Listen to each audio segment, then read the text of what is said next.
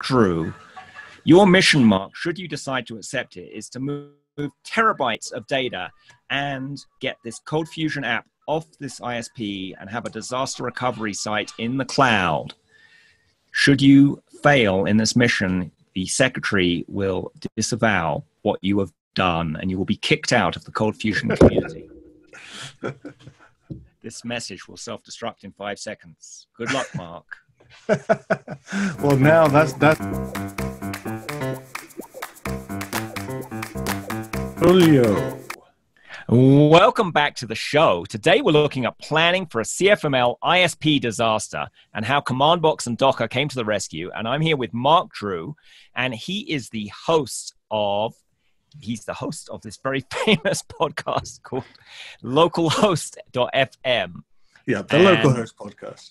The local host podcast. And he has been doing ColdFusion since 1969 or something maybe like somewhat more recently. Maybe it was 1996. 69, 96, what's the difference, you know? Yeah. It's just a parity error. Yeah. And his company's Command HQ has done amazing things for well-known brands in the UK like Jaeger and Hobbs and Dyson and BMW and B&W, not BMW. Got an extra letter in there, among others. So I think we should start this episode with a somewhat spoof beginning because really you were given a very challenging task to do, to move this mega site and provide some disaster recovery. So I've got some appropriate music we can play here.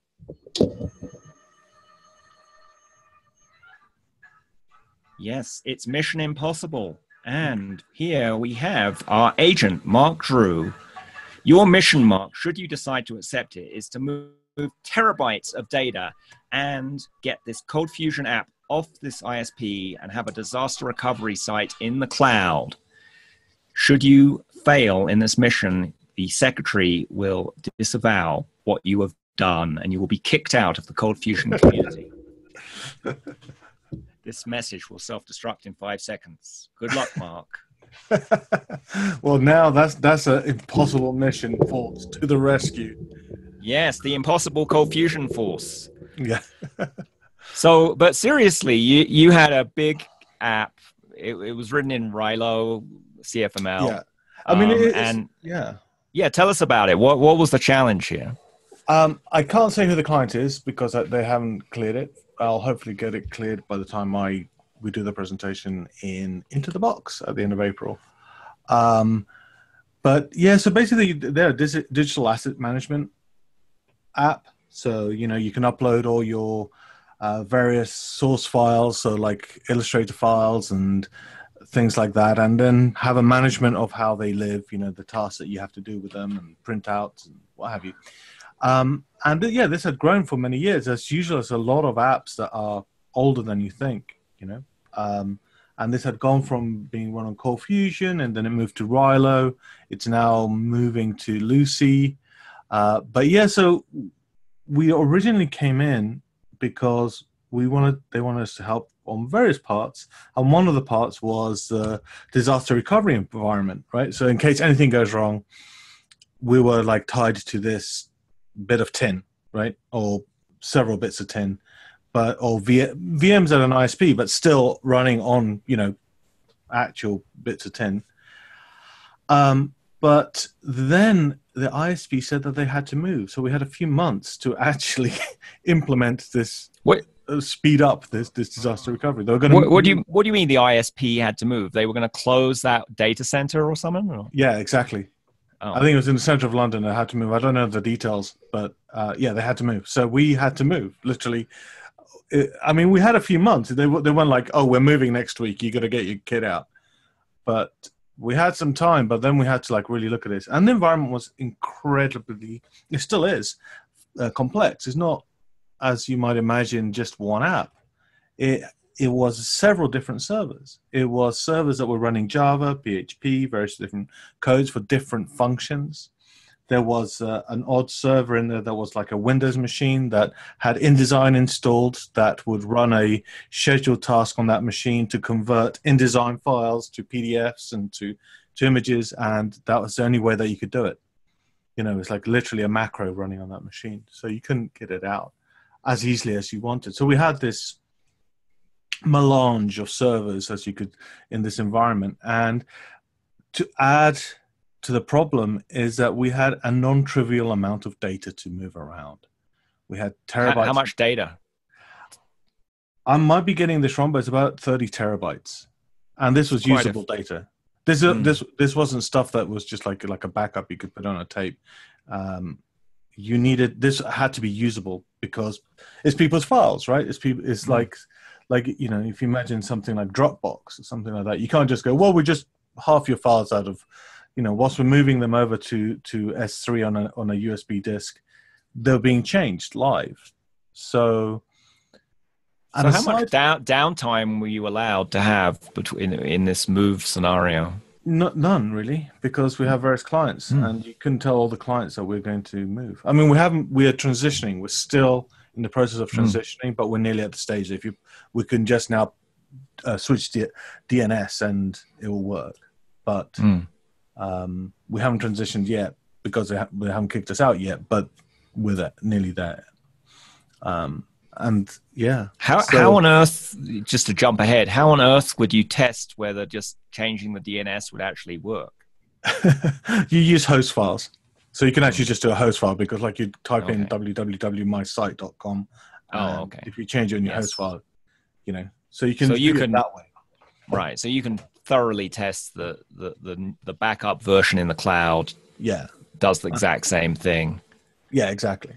So we've been doing that, and we can then load test that and see, well, okay, so we've moved to the cloud. All this is great, but does it handle the load? Does it handle the applications?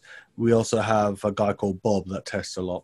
So he literally sits there testing and trying to break the application quite, I would say maliciously, but he does a very good job at breaking, which is good, because then we can and was there any other reason they wanted to have this backup copy, or?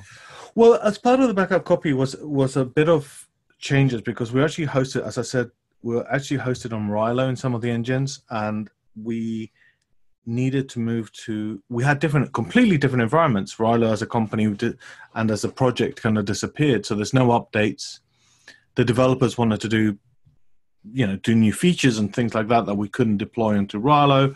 So what ended up happening was, like, the developers were developing on one version, like, you know, on Lucy, because it was updated, etc. And in our mind's eye, having to test it again for regression, you know, until we could actually change the whole environment. And we had to, like, test it end to end. I mean, it's a pretty old application, so there's various nooks and crannies that certain clients would use, because this is a software as a service kind of thing, with some caveats for various different clients, that they used one part of the application more than other clients use that. And it was a multiple applications. So the main topic is digital asset management, but there's various different functions around that. So yeah. So where did you start with this? Because it sounds like you worked about a year on this. Is that right? Or on and off, yeah. I mean, I worked on the infrastructure team at that company worked for about a year on this, and I came in and kind of guided some of the efforts on that. Basically, I was the audience throwing popcorn, saying, "No, you don't want to do that." But you know, and they did some awesome work with that. And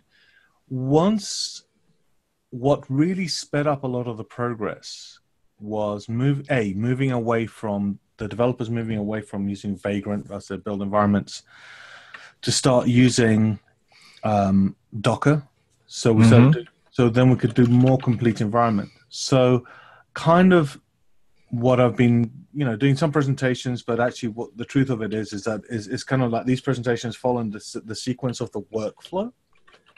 So the workflow starts with, like, developer machines, because that's very easy to change, and it doesn't matter if the developer is or it does matter if they have downtime, but it's not as important as compared to a live system. The consequences are not as big. And then looking at the testing environment to make sure that our test and staging environments are working well, and then you can move on to the live environment, right? But that's got slightly different requirements than the other two, but you can solve a lot of problems by having a pipeline across those environments. And if you got on completely different environments at each of the stages, it's very complex. And that's the situation. Yes. So that's where they were currently, but before this move, that dev, staging, and production were all different kind of environments. Yeah, I mean, there was a lot of things that you kind of like went, so you're using the development version of this one, but you're using it in staging, right? And and all of this. So at the beginning, what we had to solve was the actual workflow of how version control got deployed. So that was one of the key stages of that, rather than the environment and the deployment that we're talking about today. But that was actually one of the key problems of solving it with the deployment pipeline that we had. So we solved how the code gets from a development straight out. That we started adding tests. We added a bit of linting, but the code was fairly old, and it was like, well, you have to take a pragmatic view. We're going to change all this code because it doesn't pass our linting, or shall we just focus on the code that we're actually using? This application also has a lot of users on it, but there's a new application being built, so it's kind of like, well, let's focus on impactful wins. I've heard there's a tool coming out that will tell you coverage of your code. I think Integral have some thing in their cloud Fusion Reactor thing that may be going to do that in the future. I'm pretty sure David Talasol mentioned something to that effect. I think that tied in with Commandbox as well. I saw something at CFComp a couple of years ago or last year. I can't remember. Age is getting to me. Time, it's just so elastic. I mean, that time is elastic. That would be really handy with this kind of legacy code where, only so much of the code is run, maybe 50% of the code actually is used. Yeah. I mean, Lucy at one point, or Rilo, I think at one point, had some code measurement stuff like that. I was trying to build an interface to it because this actually generates a lot of data. Because it's not just usage, it's like heat maps about which code is running slow and stuff like that. Right. So that's a lot of data to deal with when you think that you have a 10-year-old application that has 300,000 lines of code, for example. I can't remember how many lines of code this application has, but once you have that, it's like, great, okay, I know which parts are not are more lightly used, but they're still being used. So it's like it's okay, it's a good thing, but it's not the be all and end all. I do love it for real applications because then you can see where your test coverage is getting at rather than usage. Yeah, and that's important because if you haven't tested some code, chances are that's where the remaining bugs are lurking. Yeah, exactly. And on my day-to-day consultancy stuff, sometimes the problem is finding out, okay, so there's this CFM file that doesn't get used, right? What's calling it and how would it be called? Some systems are very dynamic, and they're dynamic based on data, for example. Like I've seen people do that. They have a database of all the pages that are actually being called and includes that comes from a data, for example, right? So I know people are screaming at me, but you can just do find and do a multi-file find. It doesn't always happen like that. So yeah, you might find that file that's not called once, but it might get called. But yeah, if you can get that kind of information, it's really, really, really good. Tell us what you used for your source control and continuous integration. Which software did you end up picking and why?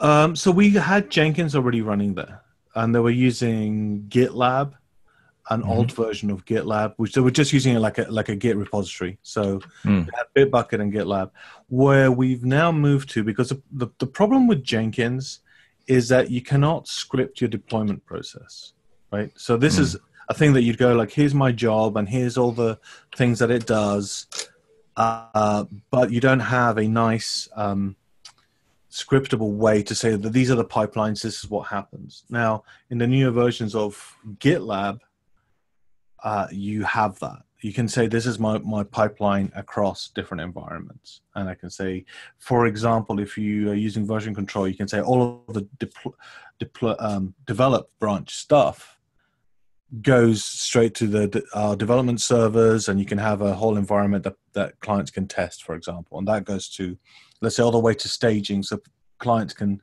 so you can actually test kind of like real data against your code or something like that, right? Or a mirror of the real data. Bitbucket as well now has pipelines, but because we were like, it's all being kept in-house in that, and the other teams were using GitLab already because they started from scratch, so they could choose whatever they want. But now we've moved to GitLab. So that's the current GitLab. Jenkins has got a few of the tasks, I think, which is running data migration pipelines. So basically, the way you have GitLab set up, you commit some files as having changed, and it automatically gets sent off to staging, and then when it passes the appropriate tests, Kinda. Actually, our workflow is slightly different. Because we're using Docker, so what happens is that if you commit to develop, it actually creates an image. So we have our own Docker image, so it actually like takes it out, does a Docker build, which we now have an image, and it pushes that to our image repository. And then that can be loaded wherever you want it. It could be loaded to staging, development, production. Yeah, exactly. Far side of the moon, anywhere you can have a Docker container run. Yeah, probably your mobile phone in the next few years is going to have like a Docker app or something in there that you could probably run it in. There you go. So you can just do Docker run from wherever you want it to do. So that's essentially what's more happening, rather than files being moved across to servers. It's more like containers are being done, and then Kubernetes, which is what they're using for the orchestration, then that picks up the changes however they are doing it. I don't know precisely how they're doing the reloading of that, but there's various strategies that you can do. So what stages does your build go through? So what we're trying to get to, so this is a continual improvement, right? So we've got basically, because Commandbox, you can actually put pre-commit hooks. So if you do a git commit, before that, it'll actually trigger something in your build file, in your box.json file. You can say, these are the things that I want it to actually run. So it actually runs our test box tests before you can even commit it. If they fail, you can't commit the code. So that's kind of like stage one at the developer end, right? I would love it for it to run CFLint, and if there is a Fusion Reactor like code coverage, to say, well, actually this code isn't, I've just run some tests and this code wasn't covered, so go write tests that covers this code. That'll be brilliant, but we're not there yet. So after it's done that, it actually builds the image, and obviously the test is that image is built. So there's no errors in building it, and the exit code is 0. And then that gets deployed to we call it development, but there should be a better name. So there's a development server that is then used by the QA team. So they go and modify that.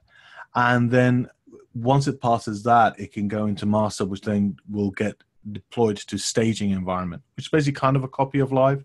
So this QA2 with real data type thing, which gets like refreshed every night or something. It's not automatic. It's more of a weekly thing. We're about to do our weekly release. Let's do that. Right. And then, you can do your actual load testing and external testing on that environment. And the external testing is Bob, or is that some automated? That is a client. Oh, no, that's a client. Okay. The testing is actually the client going, yes, we understand that this is not the real thing, and this is what we wanted, or this is what's coming up. You know, we have some the word is missing, but some very friendly clients that mean that they are looking at the product, they're very invested in the product, so they are, you know, they get like previews of the build, so they can actually work on it. So and then is the load testing, is that some scripts that are automated where you just runs through it for an hour or two? Many load tests. Yeah, we are still working on those. We're looking at JMeter. That's the kind of thing. The problem is that this is an app and not a web page. So you have to do a lot of workflows, and you don't need to do that much testing of the load. And the load is not, as you'd imagine it, like 50 requests, 100 requests, because that's not the load. It's generally uploading a very big file and waiting for it to be turned into a PDF and into something. And then the other load parts of the system is you're able to select multiple files and then download a zip. So is that generating that zip? So our loads are slightly different to what everybody expects as load, you know?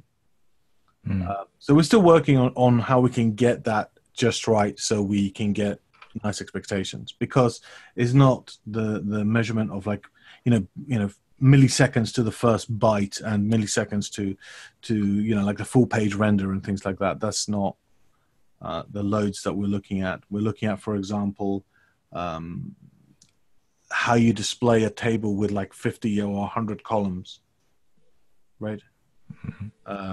Even though you're paginating it, and how you paginate through that. So you're for the server, you're running Fusion Reactor to monitor it, or Fusion Reactor Cloud, or what? Right. So that's for the live one. So we're doing a couple of things. So one of the problems with Docker is it's ephemeral, right? So if you have a server keel over, that server's gone. It's not there anymore. You can't go into the logs and find out why. So we use Fusion Reactor to monitor them a lot. It's mainly it's generally to monitor the SQL behavior, right? How the queries are doing, if we need to add more indexes or what have you. So we've been using Fusion Reactor Cloud because then we can just pump everything there, and we can kind of get an idea of which ones are you know, how the servers are behaving. But we're also doing our own logging, and that's quite an important thing for Docker. So we're using a thing called the Elk stack, or the open source Elastic stack, I think they've renamed themselves, which is a combination of 3 products. One is Elasticsearch, which is basically a NoSQL database that, obviously by the name of it, called search, and basically you can put like nearly anything into it, and you can query it, right? Then you have another product called Logstash, which is, by the name, is a good way of throwing in logs, right? You know, you can put it accepts logs in various different formats, and it's got a little way of you writing and defining how logs are defined. And Kibana is a nice dashboard application. So you can create different dashboards based on the data that you now have in Elasticsearch. So you can say, give me all the errors from the application, because how many mail errors you have, right? And you can have a nice dashboard showing you mail errors per second, something like that. If you have, hopefully you have 0, but we have that. And journald is a way of piping to gather all those different logs from different servers and pump them out to Elk, to the Elastic stack. It's got a new name. It's always been called Elk, but now they added, I think, another time series data ingester or something like that. So now they have to give it a fancy name. So basically, this lets you see how each of the Docker instances are performing, and if there are problems, you could hopefully figure out what was killing it. Right, because the logs are not permanent. So unless you start putting permanent logs on whichever machine, but then it becomes this like hide and seek or looking for a needle in a very, very huge haystack. One of the problems, I guess, of Lucy and ColdFusion and that were the benefits before is the fact that the log files are kind of quite hidden away in the machine. So, the application.log and the exception.log, et cetera, et cetera. So what you want is all these logs that were now nicely that you go into an admin, but you don't know which machine you're going to, especially since literally we don't know which machine we're going to when we go to the website because we're doing round robin. So each time you hit a machine, you're hitting a different machine. So even if I went into the admin and go to admin, log in again, I've now logged into each of the servers that I'm circling round and looked at the application log. I might not be looking at the application log of the server that keeled over or had an issue, Why did you choose to do round robin as opposed to sticky session? Each request is completely different. So you're not stuck to a server when you're getting a request. So we split out the servers more by clients. So low intensity clients get less amount of instances, so to speak. But each request builds up an environment for that client. I'm not sure if I'm explaining myself. So if we were providing the service for client A, B, or C, they could run through the code and it would appear to client A. So it would appear differently to client A to client B, but they're running through the same exact code. Does that make sense? So we don't have like a client A servers or client B servers specifically, but the branding changes and the behavior changes. It's all based on configuration. So every request is based on configuration. So we have those configuration cached and what have you. What in essence means is that every server can serve everyone equally. It's very democratic that way. And hopefully gives better performance and reliability. Right. So each request, you'd go there and it behaves pretty well. We try not to do sticky sessions, and what we've been doing is using memcached to store sessions. Before we're using database, but now memcache is a lot faster, and we can just do it like that. What's really good and has changed a lot of a lot of the problems that we've had with ColdFusion and Lucy and Rilo and, to be honest with you, everything else is the fact that we have something that no other program had before, which was like the administrator or the Lucy admin or something where to add your data sources and where to add your cache servers and things like that. And that was good, but in these type of environments, it's terrible because I'm not going to go to that machine and set it up, right? It has to be all set up. Previously, what we were doing was doing these XML files, which are the Lucy stores its configuration in XML files. So we'd just chuck them in and pre-warm it and do its thing, and then that's that server all configured. Nowadays, Lucy's moving a lot more to environment-based configuration, and there's a great extension to Commandbox called CFconfig, which means that because we're actually running everything through Commandbox. So Commandbox is actually the server. So instead of Tomcat, we're now using Commandbox. And CFconfig and Commandbox, what CFconfig allows you to do is to get the full admin configuration of that server into a file. So when you start up the Commandbox server, it actually slurps that file, and that's your configuration. Right? So you're able to manually change that. So effectively, you can script the configuration. Right. And you can pass variables to it through the environment variables because that's where you generally inject into Docker containers. So this guarantees that all the different Docker containers, whether they're in development staging or production, all have exactly the same configuration and data sources. Right.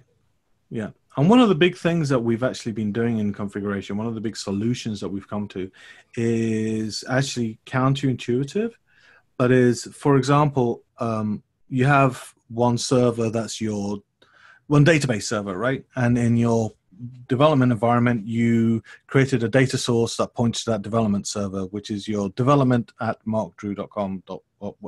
There's a terrible domain. Development.markdrew.io, right? So that's the the URL to that development server. Then when you go live, you have to change that, right, to production.markdrew.io as the development server, right? Which is, okay, is good. We've been doing this for ages. But it means that now there's one thing that we have to change, like somewhere within our code, right? Or you have some code in your application.cfc that says, if it's production, use these servers. If it's development, use these other servers. And that goes for like your mail server, that goes because you don't want to send stuff out to people, right? From your development environment. And that goes for any external resource starts becoming this thing that you have like something to swap out. This is not a good thing. Yeah. So you have some server environment variables that keep track of this, or how are you doing that? Well, actually, we have some server environment variables that keep track of a few things to say whether it's a production or other type of environment for caching purposes. But what we've been doing for external resources was coming up with a generic name for them. So database, that's the name of it. That's the domain that we use for all of our databases. So whether you're in production, whether you are in testing, or whether you are in development, database is the name of the database server, right? Now we might pass in usernames and passwords via the environment variables, but the host of the database is that, right? And for the mail server, it's like mail server, right? So if you looked at my config in development, it says mail server, port, whatever, username comes from the environment. So what we can then do is actually change the hosts file to point to the right thing in the right environment. So my development machine, the host file points to the development host. On the live machine, the host for mail server points to the actual mail server rather than to the mail trap that we have. So that's actually then reduced a whole bunch of code that we have all over the place, because you just go, right, what's, when people ask you, what's the mail server? You just say it's a mail server. Just use mail server. So that, and for example, the memcache stuff, when you need to put like, well, which is the caching server's URL address, right? I think everyone's joining in, and all the audience is now going to shout out is, cache server. That's or whatever the domain is, right? So you can all manage it with your host file. The host file, maps IPs to host names. So now, where's this host file living? Inside the Docker container? Or? No, it would be on the host machine. You can put it inside the. You don't need to actually even put it inside the Docker container, because you can pass these as variables. So in Docker Compose, you can say these are the hosts. So memcached points to 123.45. That's a really wrong IP address. 127.0.0.1, right? And if you're just running Docker by itself, you can actually also put these are actual host mappings. So you control that from externally, right? This is up to infrastructure to handle all these mappings, and they have their build scripts that now are in everything else. So now you can change it in one place rather than saying, oh, in the code, could you change the fact that this domain is somewhere else, right? Very clever. So it's been quite interesting getting to this stage that we've been able to okay, so how can we ease the pain here? How can we get rid of as much configuration as possible? And now configuration now means different things for us, because it now means what features does a client have? So when they use the system, can they access, feature A and feature B? It now becomes a licensing thing rather than a infrastructure thing, because the infrastructure should be outside and handled by infrastructure, the infrastructure team, and how Docker is deployed and how Kubernetes is configured, rather than us developers. That part, anyway. So how are you managing all these Docker instances? Because it sounds quite confusing. Oh, well, the orchestration at the moment is being done by Kubernetes. So we don't use Minikube for the development environment, which is how you'd kind of do it. They use Kubernetes for the live stuff. I don't have full knowledge of that because I haven't played around with it. They try to keep, people like me away from that kind of stuff, but we come up with strategies on how to actually use it. For the developers, we're using Docker Compose. Now, Docker Compose is a nice way of composing a full-on environment. So I don't know if, do you remember cluster cats back in the Spectre days? Yeah. Right? Yes. And do you remember like just getting two servers, like, you know, like, so you could check out a load balanced environment. That was, I still have headaches. I think I've lost all my hair because of that. I'm going to blame cluster cats for that configuration, right? And now literally I can get environments for the developers that they can see how the application works when you're doing round robin or when you're doing, sticky sessions, literally whilst you're developing. Right, so they can see how that's working, and we're doing that using Docker Compose, and they can see it in action, so to speak, you know. And you can then scale it. Say, all right, so yeah, great, you've got two servers, and this looks like it's working. What happens when we have to scale to 50?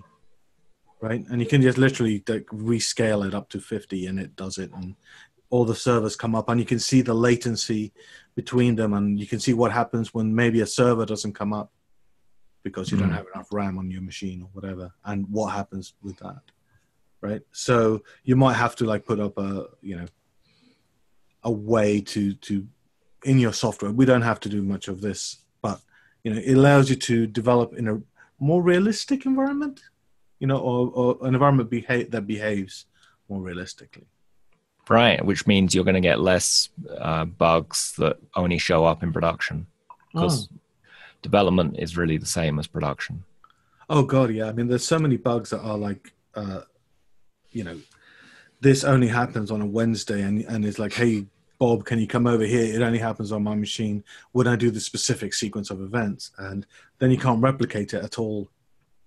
And as developers love when we can replicate something, because then it's true and we can fix it. Yes. I mean, if a bug occurs in the forest and can't be replicated, is it really a bug? No, it's a feature. So tell me how you handle data changes and workflow in this. Right.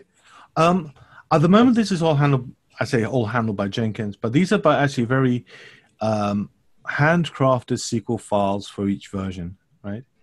So when I say handcrafted, these are SQL files that you can run multiple times. So the first time it would, let's say you're altering data or something like that, and they have like pre-qualifiers. So if you already have that column, it won't run, But they're fairly, handcrafted. We have pre and post deployment type scripts, but they are quite. It's an area that is not quite fixed yet, because you don't want to be having to run this kind of stuff on live data, right? Now the Ruby on Rails world has had something called migrations for ages. So there is now a project that I'd like to start looking at called CF Migrations by Eric Peterson, which essentially what it does is you have a CFC with two functions, up and down, right? And each CFC has got a specific name. So it's like a sequence of events, or how you're going up the chain. And the database knows what kind of version is at. So if your database is at version 0, right, it doesn't know which version it is. And you've made 50 different changes. You have different CFCs with changes. It'll call the up in sequence on each one of those. And the up command is to create a new table, to insert some data that's required and blah, blah, blah, right? And it goes all the way up there. But now we have an environment, let's say we have a database at version 50, and I've now added another file that needs to bring it up to 51. It just runs that, right? So that's essentially what CF migrations do. Now, of course, you can say, oops, we've run up to this. We need to move it back down to version 46 because, it's blown it. Each of those CFCs have got a down command, a way to back out from. So and that's basically a migration. It's an up and a down. It's like which way you're going. It's a linear versioning of the database. So that's one thing I really want to have a look at, because they'll solve or maybe crystallize a lot of the functionality. And married to that is another project by Eric Peterson, who's a genius. You see all his projects there. He is a machine when it comes to Commandbox and these projects, called Query Builder, or QB, which is a way to do functional SQL. So you can do a select statement, and then you can do functions around it to build queries much more fluently, which look very pretty when you're coding them, much better than just big chunks of SQL. And it's not quite ORM in any essence, but it's a less verbose way of doing it. It's pretty nice. It's amazing. But that's what I want to look at. We haven't looked at that. We haven't quite got CF migrations in there, but I think that's the next stage where we'd like to go. But this is a mature application, so we'd have to say, okay, we're now version 1, and any changes now all handled in CF migrations, which is now. Yeah, no, that would be really cool if you got that running. So, how do you deal with dependencies? The dependencies are all handled by Commandbox generally. Like, we don't have that many dependencies, but we do have dependency trees. So the dependency trees is basically, you can get Docker images, and for example, the Docker image for Commandbox comes from, I think it's dependent on the Java, the Tomcat, the Java one, or the Tomcat one, I can't remember. I think it's a Java one. And that's dependent on another specific one, and that's dependent on an Ubuntu image, right? So like, it's basically that they have a linear sequencing. Now, one of the problems with this is that we need to inject some of our, not ourselves, but the infrastructure need to do their own imaging stuff, like, because they keep up to date. So they have a gold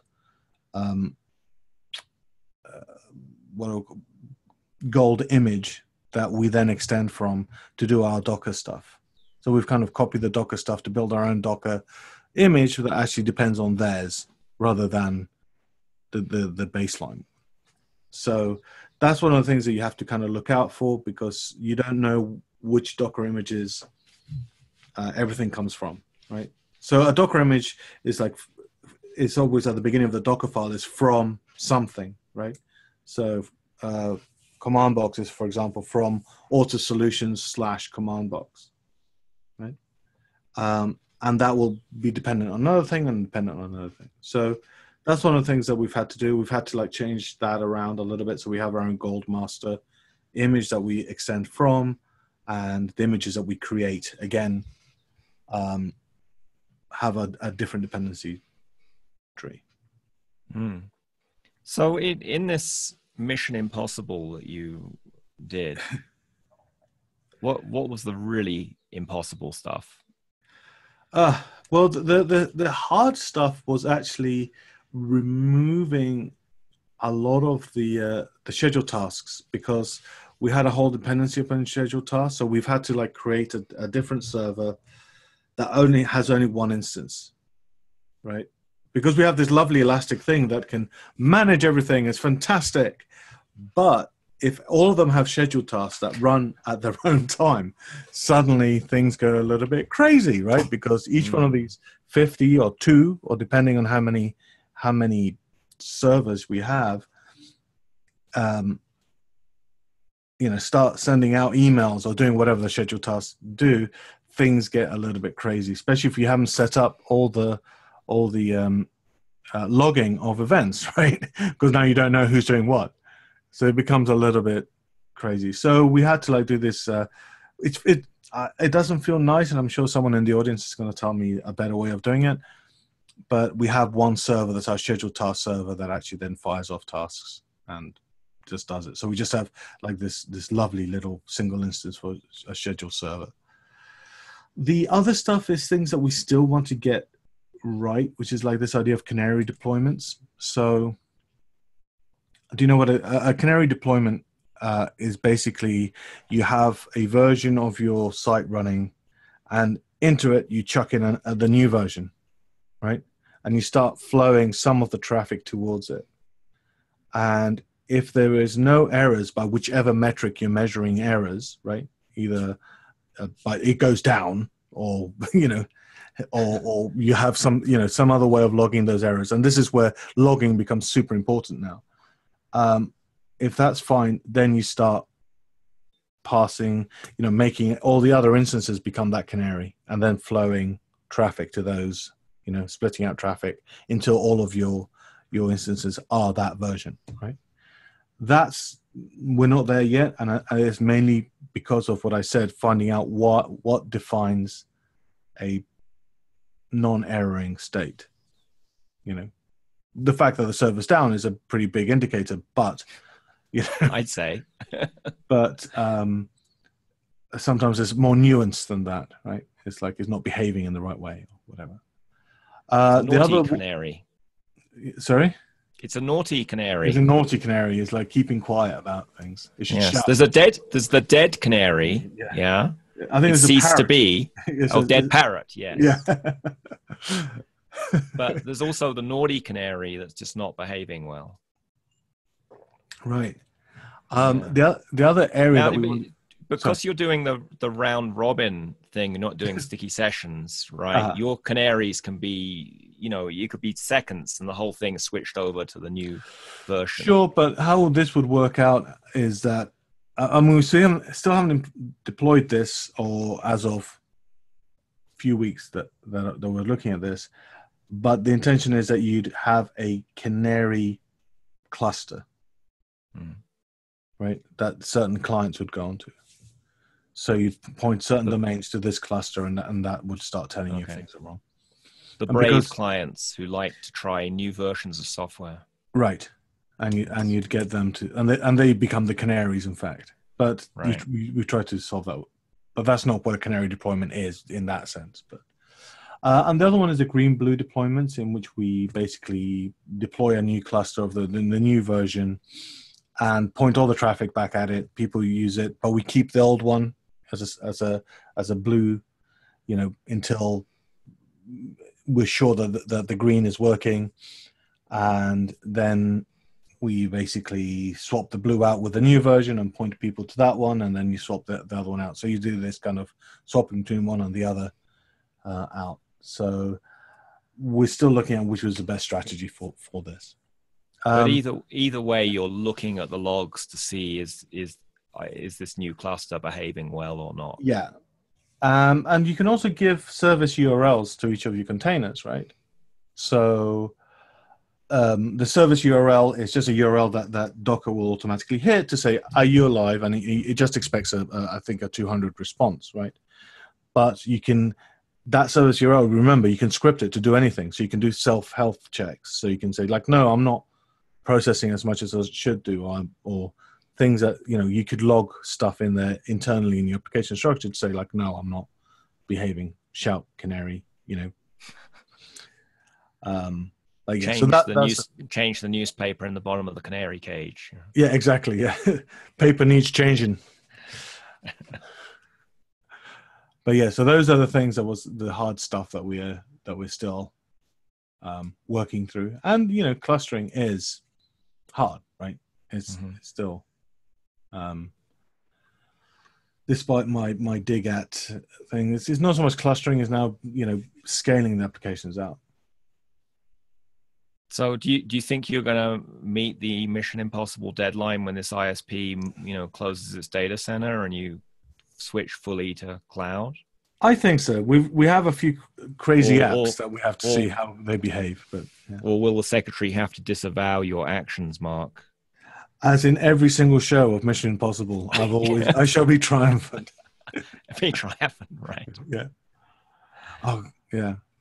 I'll do my best Leonard Nimoy impression. I think no one is going to get the reference, because I think everyone here thinks of Mission Impossible as Tom Cruise, but no. It's Leonard Nimoy was one of the main guys in it. Yeah, he was, along with Mr. Phelps. That's right. The actor who played him. Yeah, Leonard Nimoy played more weird characters. Yeah, he had the mask most of it, didn't it? Yeah, he'd have that rubber mask he'd put on to pretend to be someone else. Maybe you better get your rubber mask handy just in case, Well, if it all goes wrong, I'll have to like get my rubber mask and disappear. Yeah. Yeah. No, I'm sure it'll go good. So comparing doing, getting this stuff running in Docker on the cloud using Commandbox to what you used to do for clusters, how does it compare? Is it harder, Oh, easier? I think it's a mental shift for one to stop thinking of your precious server as a precious server. But there's a lot of stuff that starts helping you now. There's going to be the software is becoming better at that, like Portainer and various other different UIs that allow you to say, oh, actually, I want to deploy it like this, and I want it to be deployed across servers like this. So, for example, Rancher is another product that you can actually say, here are my physical servers that I have Docker on, and I'm going to deploy my environments like this. And it's actually a lot easier to do that, and then write it. But what's interesting about this is that because Docker, if I wanted to run Portainer, for example, it's a Docker image, right? All I need to know is how to run Docker. And now I can run this very complicated software that does all my deployments and orchestrations, where before I had to learn how to install it. A good example of that is like I wanted to use Redis as a cache backend, right? I didn't know much about Redis. Go and have a look at the installation instructions and all the different dependencies and stuff like that. It's kind of hard to get that deployed. But now I just can start up an instance in Docker in a few seconds, depending on download time. But, it's literally, that's my biggest problem now, knowing the download time. And now I can go straight into the part of the manual of how to use it rather than how to install it. So it means that you got a massively accelerated speed of development and understanding of things compared to the olden days where, right, if I had a Windows machine, I'd have to click my way through the afternoon installing next for SQL Server, but maybe I didn't do it right because I don't know what I meant. It's asking me questions at the beginning that I don't know the answers to, right? And then make sure that ties in with my next bit of next, and then an IIS, which I didn't install once I started installing ColdFusion, and then I have to go back. All this kind of silliness, which I'm not doing anymore. I'm more saying, okay, right, these are the servers that have spun up in the cloud, and now I'm going to deploy a massive application to it. And I'm not even worrying too much about it because I've already got it running locally on Docker anyway, so I know it's going to run. I don't care about the bare metal or the OS underneath it. It is genius. I mean, I was talking to Neil Creswell, who's one of the co-founders of Portainer, in an earlier episode. It's just a single line to install it, and then you can totally control all your images and containers and see what's going on. And I did actually suggest to him, is there some way you can get a post-mortem when a Docker container dies? So I don't know if they'll implement that, but that would be very handy. Because you do get that they die, but in Portainer you can then start up a journal D, so you can have reasons why it died. I mean, Portainer wouldn't get so much information about why it died because you need to be getting the logs out from it, right? But yeah, I mean, it's just making this kind of deployment of complex environments much easier. I mean, it's quite, and it's kind of getting the idea that we can use Commandbox kind of like a microservice. You don't have to build these monolith applications that do everything. You can, because now they're so lightweight, I can have a little milling application that my application just calls as a URL call to go and do something, right? And it starts up, does it, and disappears. And I don't have to worry about it. It's genius. So we're gonna go to some slightly different questions. Okay. So the first one is, why are you proud to use CFML? It just makes you really productive. I mean, I've had this argument for years. Not argument, but it's conversations like, oh, you still use this, but I've had discussions with people where you say, well, CFML does this. I say, you're able to do PDFs, you're able to do mailing, you'll be able to do this and this and this. And they say, oh, yeah, but this other language does it. And you're like, yeah, but does it do all of this? Well, no, you have to then do this and this and this. But they say, oh, this other language does PDF really well. And I say, yeah, great, but does it do this other thing and this other thing and this other thing? And CFML has kept up being a modern language. It's just, it keeps on getting better every year. Both Adobe keep on coming up with new ideas for it, and the Lucy team keep on coming up with great ideas for it. And still, it's allows me to get stuff done very easily. I don't have to worry about NPM dependencies and problems like that. Node is a very great programming language, but it can get messy without massive frameworks in the way. Any language can get messy. I know people are shouting at me, but I can get stuff done just much quicker in CFML. That's all there, right? Just out of the box. It's productivity. It's like it's delivering for clients rather than messing around with frameworks because it's the latest fad. So what would it take to make CFML even more alive this year? Having just had a blast at NPM, I think what ForgeBox does, and being able to stop us reinventing the wheel. I look at a lot of people's code as part of my job, as part of the consultancy that Command is. And, you see like the 50th version of a login system, of a way of checking for passwords, of making sure, that's just an example. But it's like, oh my God, don't reinvent these wheels, reinvent the business problem, or invent the business solution, rather than trying to reinvent the wheel again. And ForgeBox is getting very close to that. It's allowing us to configure stuff. Is allowing us to look at all these things. I think making more live this year is just getting all those extensions out, getting people writing Lucy extensions that solve a problem well, and people can look at it that way, make it more modular. Yeah, and I encourage anyone who's got some cool code, whether it's a login process or some other thing that's not, it's technical, it's not related to the business directly.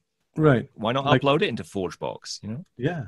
Get it nicely installed, It will probably improve the quality of your code, because I know when I make code public, I want it to actually work and look good, Yeah, exactly. And if you're going to open source it, especially, you now have to get rid of those blasphemous comments and things.